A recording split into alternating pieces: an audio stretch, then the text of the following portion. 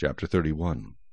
Then the Lord spoke to Moses, saying, See, I have called by name Bezalel, the son of Uri, the son of Hur, of the tribe of Judah, and I have filled him with the Spirit of God, in wisdom, in understanding, in knowledge, and in all manner of workmanship, to design artistic works, to work in gold, and silver, and bronze, in cutting jewels for setting, in carving wood, and to work in all manner of workmanship. And I, indeed I, have appointed with him Aholiab, the son of Ahisamach, of the tribe of Dan, and I have put wisdom in the hearts of all the gifted artisans, that they may make all that I have commanded you.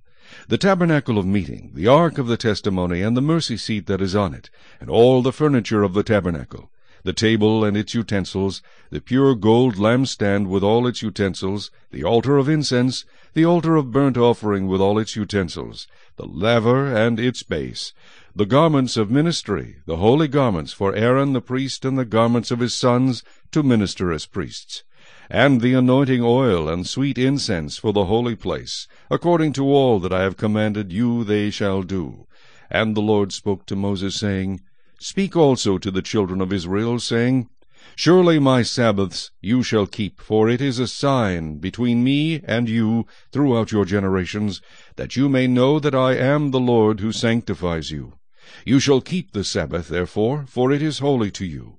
Every one who profanes it shall surely be put to death. For whoever does any work on it, that person shall be cut off from among his people. Work shall be done for 6 days, but the 7th is the Sabbath of rest, holy to the Lord. Whoever does any work on the Sabbath day, he shall surely be put to death. Therefore the children of Israel shall keep the Sabbath, to observe the Sabbath throughout their generations, as a perpetual covenant. It is a sign between me and the children of Israel forever.